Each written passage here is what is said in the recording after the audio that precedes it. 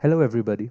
The purpose of this video is to learn how to do database searches smartly in Bubble. Now let me first go through with the setup that I have right now.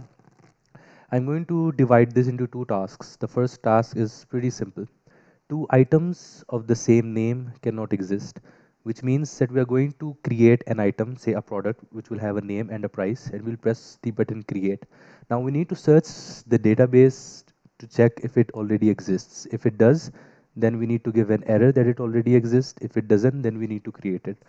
Now, one simple way to do is that we add a condition on this create button. We will do a search for the database. We will find that product with this specific name. If the count is 0, do this. If the count is not 0, do that. Instead of that, a better approach to do is to place a group, an empty group, an invisible group somewhere along the page, and we search for that specific product in the database with the condition that whatever the product is, that the name is equal to input names value, and we find out the last item or the first item. Now if a product of this name already exists, then this group will have a data source. If it doesn't, then it will be empty. So instead of adding conditions on workflows, instead of searching the database on workflows, what we can do is we can search it on a group, and then we add the conditions on top of it. So the conditions that I have added here is, so on the button create, if group product data product is empty, the name of the group is group product data. If the product inside it is empty, which means that when the page was loaded, Bubble searched the database, it did not find any product, so the data source of that group is empty. If it is empty, it means it does not exist. It means we can create a new product with that name and price and resetting the relevant inputs. But if it already exists, then it can give us an error alert that says it already exists. Let us go through it quickly. So right now I do not have any products. As you can see, this white empty space here. Let me add pizza with the price of 1. Going to create it. Now it has created me a product with this name. If I were to create this again with whatever the price is, because the check is only on the name, it will give me an error that it already exists.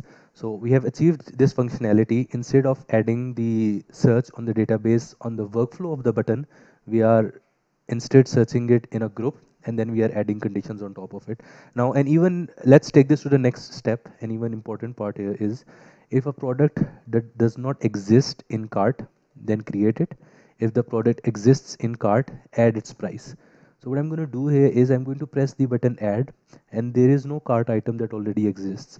So if it doesn't exist, it is just going to create a cart item and it will add the price that is added here. If it does exist, then it will just append the price. So the first time I press the button of add, it is going to simply add that cart item. The next time I press add, it is going to add the price into it. So again, one way to do it is to add searches on the button. The other way to do is to add a group, which is an empty group somewhere. I have added one here. This searches for cart items. It's a table, and it checks if that product exists. Now the conditions on the add button are such that if the cart item is empty, which means it does not exist, you need to create a new cart item. But if the cart item already exists, then you need to make changes to that specific cart item, and you just need to add the amount into it. Now, this is the optimized way of doing it. The unoptimized way of doing it is right below. On this add button, let me go through the conditions on that. On this add button, I have searched for cart items. If the count is 0, then create a new cart item. Then again do a search for cart items. If the count is not 0, then make changes. Then again do a search for cart items, pick that specific cart item and append the amount into it. Now let us quickly compare the differences between these two. If I click on add, it takes some time to create the first product. If I click on add again, it will take more time because it is searching the database more than once, and then it is appending it. If I click on add again, you can check that it takes some time before it changes the value. This is the unoptimized approach. Let me delete that and do it on the optimized approach. We can check that it is very quick. 2, 3, 4, 5. So instead of having database searches on workflows, it is better that we have it on groups on the front end. We can hide them, and An even better approach is to not create extra groups, rather use the ones that already exist without a data source.